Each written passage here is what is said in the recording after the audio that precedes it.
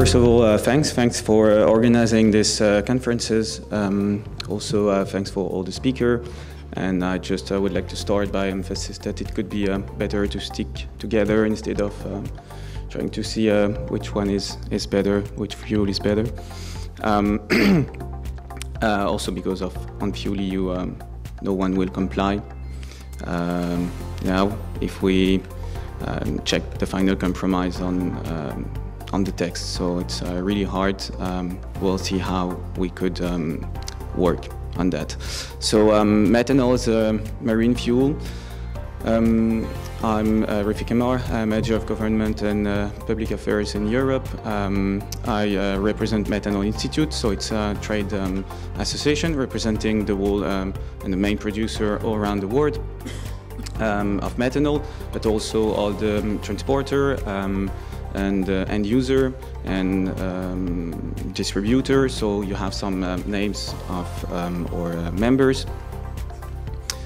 So about methanol, I think we can also stop on a few minutes on it by explaining the three different types of methanol. So the conventional one, produced with coal or natural gas, so it's the actual one that is available all around the world.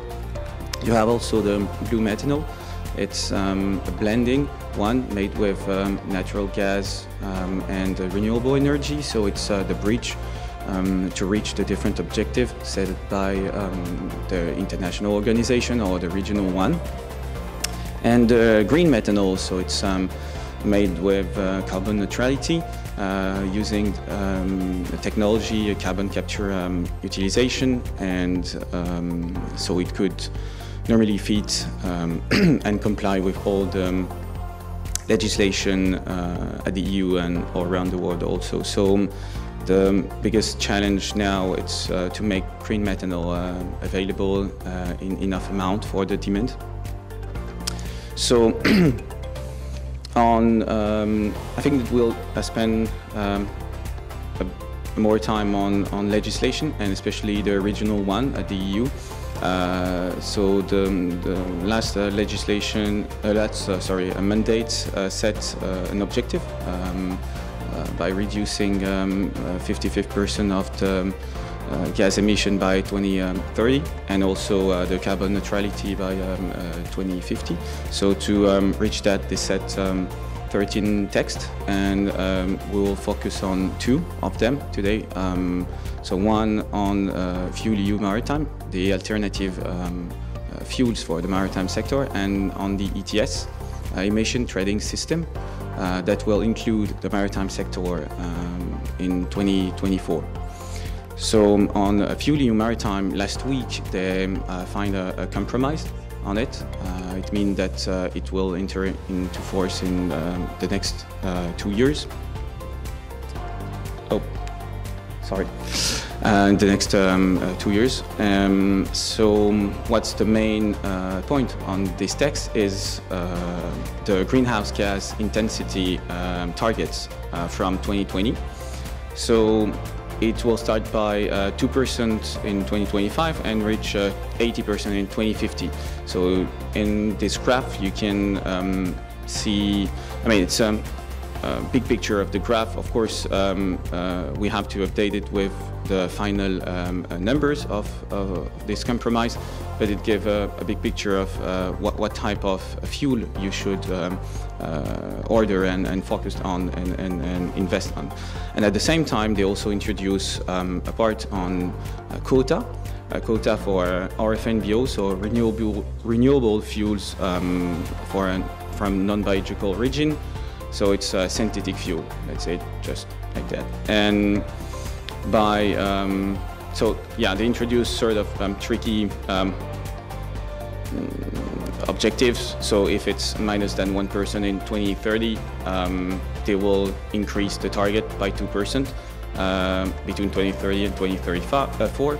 And also they will introduce a multiplier asked by member states of 2 between 2025 and 2034.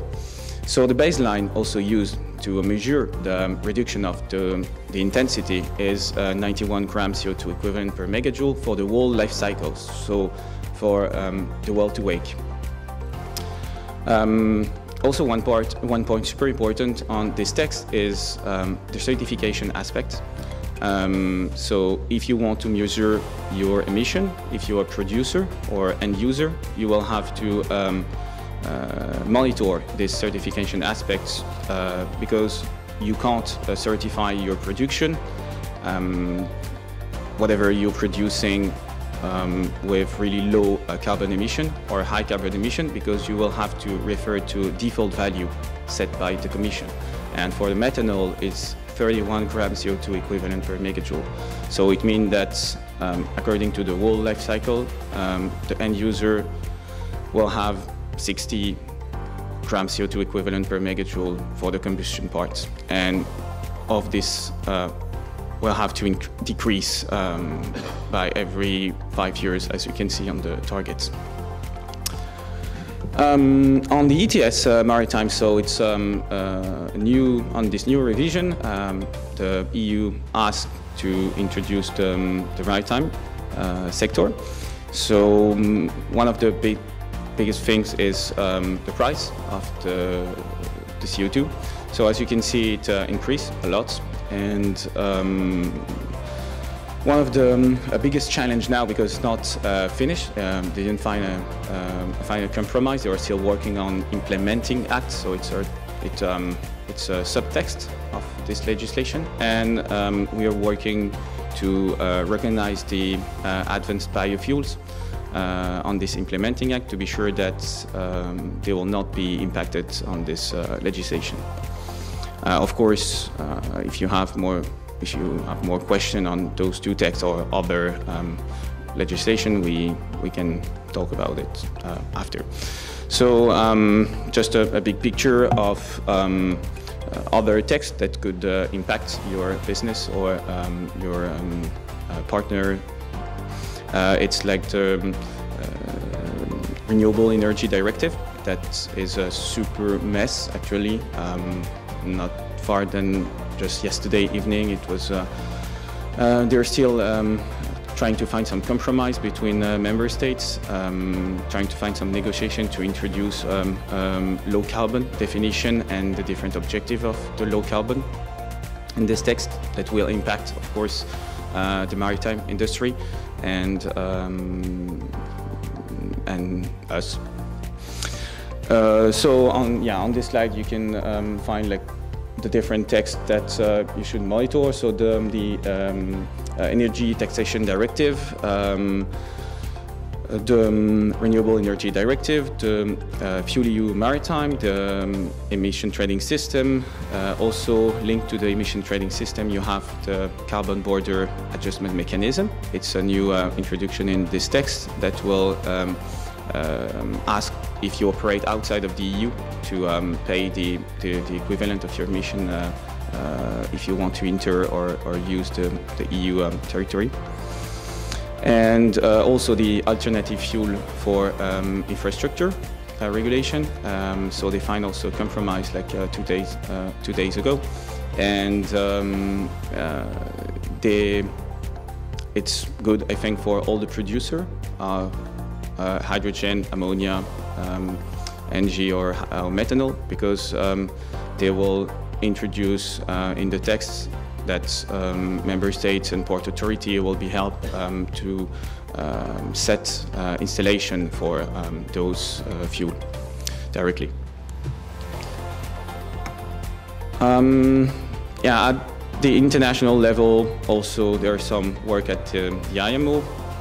But because also other speakers spend more time on this part, I will not go deeply to this, but just one slide to explain the IMO strategy on the greenhouse gas reduction based on the actual emission and based on the different target that they set and they talk about.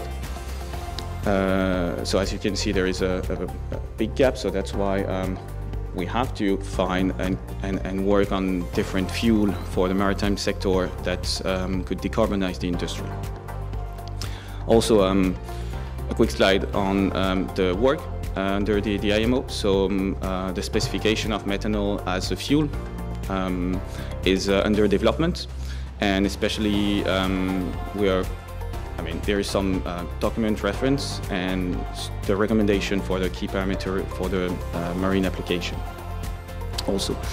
And final part on the capacity of the methanol, and especially on the and biomethanol. As you can see, it grew, and by 2027 it will be available by 8 million tons. So you're right, it's not enough, but it's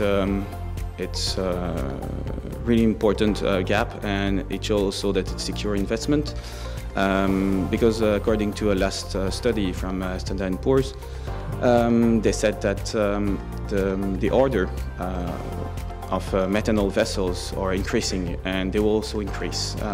By 2030, for example, it will pass to, from now actually it's around 50, and it will pass to 130 vessels. So it's secured investment. Everyone as an end user, producer, are continuing to invest on green methanol, production of green methanol, and it could also be aligned with all the objectives set by the EU and international. So we are operating all around the world, in the US, Brussels, India, Singapore, China. So if you have any question, technical one or legal one, feel free to ask, and thank you. Thank you.